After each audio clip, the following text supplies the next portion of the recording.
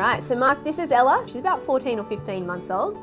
And she has a flatmate over here. Her name is Bayali, and she's a 6-year-old female. They do in fact sleep around 18 to 20 hours a day, so that's their normal range. Yeah. It seems excessive, but that's healthy. This is eucalyptus leaves, Yeah. so there's lots and lots of types of these that grow here in Australia. Koalas are really fussy about them though, and there's only around 60 to 70 species that they can in fact eat. So it's very special. Very specialised. Not only are they fussy about the species, they also really fussy about which part they will and won't eat. So the tender leaves, the younger... Yeah, these beautiful soft tips here, that's the part they're going for. Literally won't eat ones that don't meet their criteria, and there's very, very complex things going on with chemicals, water.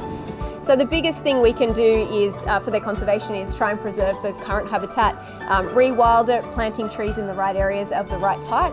That will really help our wild koalas out there. The fires have been a real hit on our koalas' welfare and future. Overall, what we can say is that we lost thousands, and before that they were declining. So on top of things like land clearing for development or logging and that sort of thing. Well, Laura, thank you very much. That was very interesting. It's actually quite amazing to be so close to them. They're pretty cool, aren't they? Yeah, very, very. Thanks so much for being here to visit and to support our koalas. Thank you.